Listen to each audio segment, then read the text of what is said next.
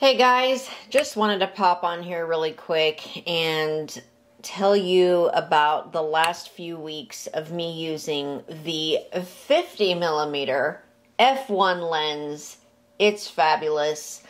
I'm here just to share my experiences, so of course, take it with, a grain of salt, take it with whatever.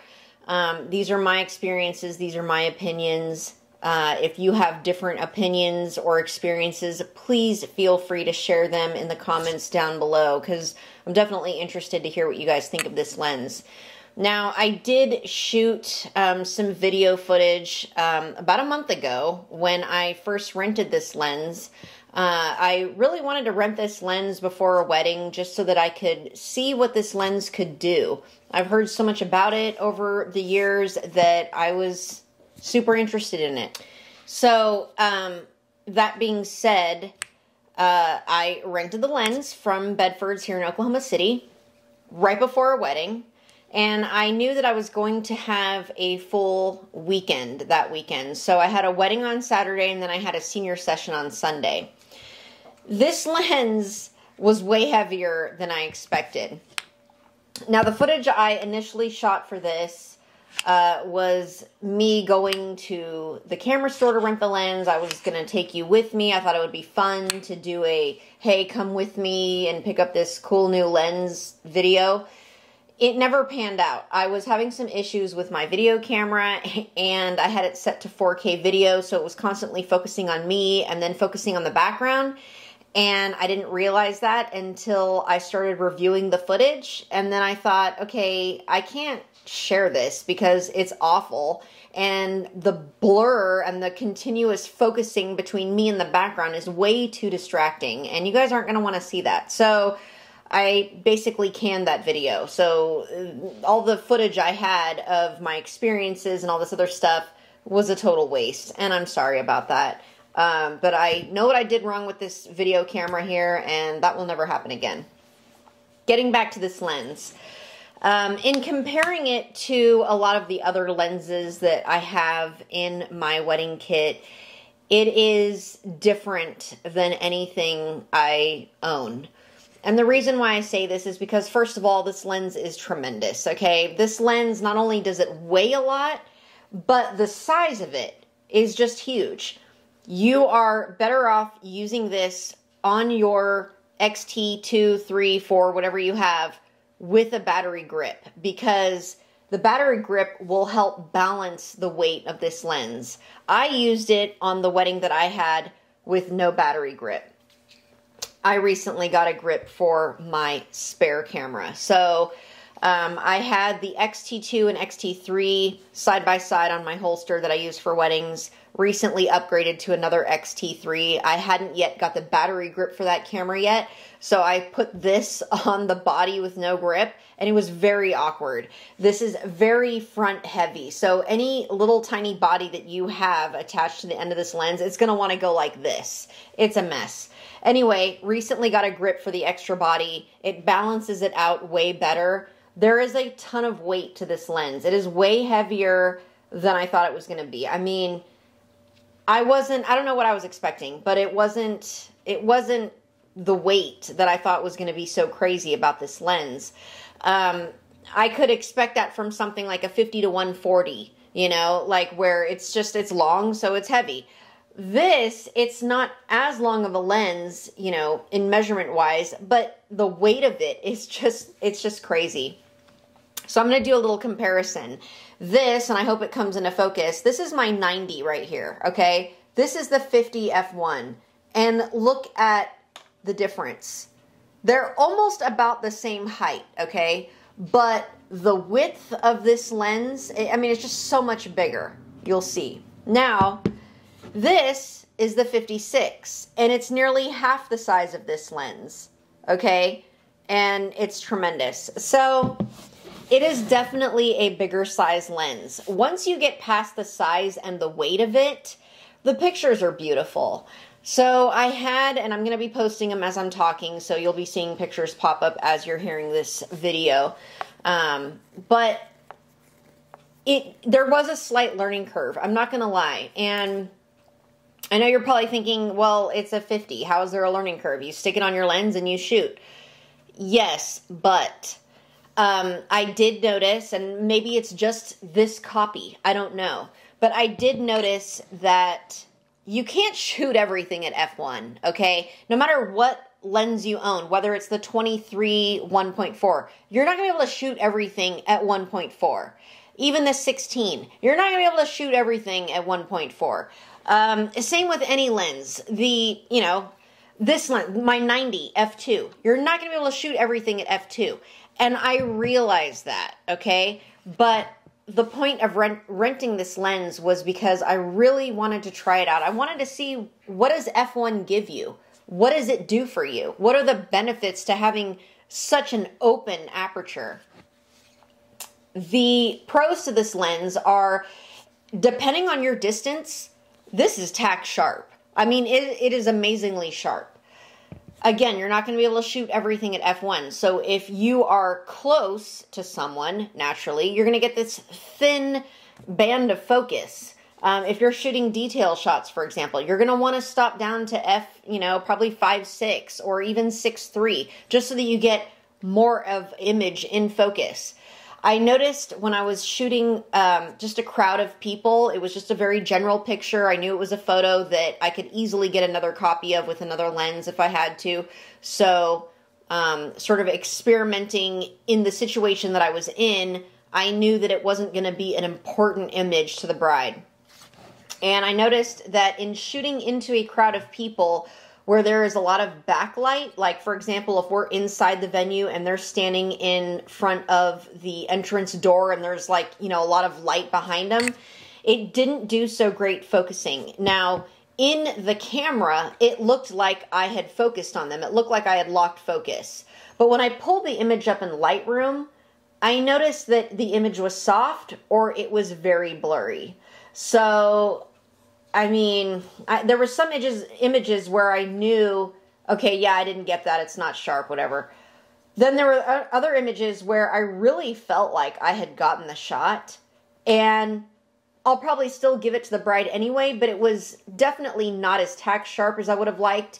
It was soft, but still acceptable. And I'll try and share some of those images on this YouTube video as well. Overall, it is a great lens. It is a very hefty investment. Right now, here in Oklahoma, they are going for about $1,550. That's $1,550 US. I don't know where, in the world, if it's a cheaper price. I ended up getting this copy, though. You can get them from KEH Camera. The copy that I got was $1,200. So very expensive still, not as expensive as buying it brand new. Now, from KEH Camera, I did get this. I mean, it looks brand new. There's no scratches, there's no scuff marks, there's no wear. I mean, it looks brand new. It came with the lens caps, front and back, and the hood. It also came with some paperwork. So, I mean, I felt like I was buying a new lens. That being said, it is a hefty investment. I definitely recommend renting this lens before purchasing. So I did rent this lens from Bedford Camera for $100 for 3 days. I got a chance to really try it out. I felt that it would be worthy enough of an investment for me to go ahead and purchase it, so I did. I'm still getting used to the lens. I know that this is going to be a lens that is good for me and good for the clients because I know I'm going to be able to get a lot of good stuff with it. But again, it is also a learning curve. There are going to be very rare chances that I'll be able to use this lens at f1.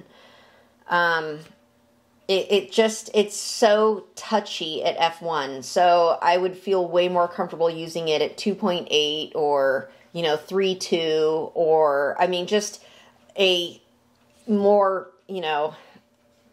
tighter aperture. It's just, I don't think I'm ready for f1 yet, honestly. And I don't think the brides are either. With group shots, definitely, you gotta be at like 5'6", and you have to make sure that you're far enough away from the group that everyone is gonna be in focus. You know, you gotta make sure everyone's on the same plane and in focus. So normally for group shots, I'm using the 23mm anyway.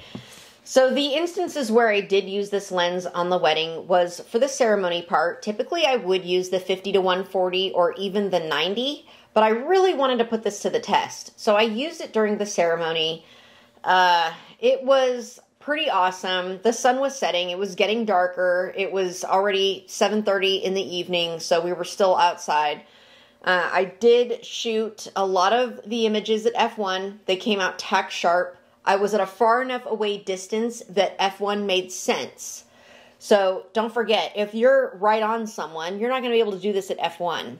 If you're far enough back, you will be able to get them in focus and tack sharp. So that was really fun. The bridal shots that I did after the ceremony, when it was just the couple themselves, it performed amazing. I would say it's definitely worth the investment. For instances like the reception where I'm indoors, I'm using off-camera flash, I'm not going to be using this lens. I'm going to be using probably the 23 or the 16. Now this particular venue has a very small dance floor, so you're literally backed up against the wall. You're going to want to use a wide, fast lens. Something like this is not going to work. I wouldn't even recommend this for the exit photos. Now, again, this is my opinion. A lot of you probably would use this for sparkler exit photos. I know John Branch uses this lens for his exit photos. I myself like a wider lens because I typically find myself really close to the couple and I want to get all of the people surrounding them and I want to get them as they're coming out. Those images are really important to me to shoot wide. I want to show everything that's going on. If I use a lens like this, it's more focused on just the couple and maybe a few people surrounding them, and I don't really want that look. I want the couple to see who was there, who was celebrating. I want them to have a feeling for the moment and all of the love and all of the people surrounding them. So to me, a wider, faster lens works better for exit shots. I'm definitely interested to hear what you guys think. I'm very excited about this lens. So the other thing that I was really excited about was changing gears completely. We recently upgraded our mag spheres, and if you hadn't noticed yet on the Magmod website, they have upgraded everything to like the Mag Sphere 2, the Mag Grip 2. So it's the second version of the original product. Now this is 50% lighter. It's thinner. You can definitely feel the weight difference. The weight of this is not going to make your lens flop forward like the original. It's a lot of the reason why I never use the Mag Sphere with my flash, because anytime I put it on my camera, the weight of the original Mag Sphere would literally make my flash move forward all on its own. So it was very difficult and frustrating to use a piece of equipment that was so heavy. The idea behind it's great, and it produced amazing images and light and everything else, but it was just really heavy and bulky. So it's about the same size as the original Mag Sphere. It's just way lighter. And the mag grips are also way lighter. Same strength with the magnets, but just a lot lighter, a lot more user-friendly. And then we also upgraded our flashes to and I'm sorry if it's taking a second to get in focus, the V863s, okay? And I'm also really excited about that too, because this is going to allow me to trigger my Godox 80-200s on the dance floor with just my flash. I'm not going to have to use a trigger and a flash anymore. Now that I've upgraded to this, I can use this to trigger the other lights on the dance floor. So I'm super excited about that. So there have been a lot of awesome changes this month as far as equipment upgrades and stuff. I don't really upgrade my equipment a lot. But when I see something that I think could make my job easier, make the pictures beautiful and better, I'm going to go for it. So this will probably be the last of my upgrades for a while. You've probably heard me say that before, but all these people keep coming out with awesome stuff and I can't help myself. So I don't really find myself, I don't really see the need to have to upgrade probably more after this. I mean, this was a pretty big purchase, so I'm going to have to like spend some time, you know, my check account needs like a break after this. So that's all, folks. Comment down below on some other videos. I'm trying to put them out at least once a month. My life here has been pretty busy lately. Wedding season is ramping up again. So, you know, I've got a lot going on at the moment, but I definitely want to hear from you on what you would like to hear from me. So I appreciate you guys tuning in. I appreciate all the new subscribers. I'm glad you're enjoying the content. Again, it's just all my opinion. And sometimes I'm kind of surprised that you guys want to hear that. But this lens and the new flash and the new Magmod equipment, that's all I've got for the month of April. I'm really excited about both of them. And I hope you guys have a wonderful week. And tune in next month for another awesome video. Talk to you soon.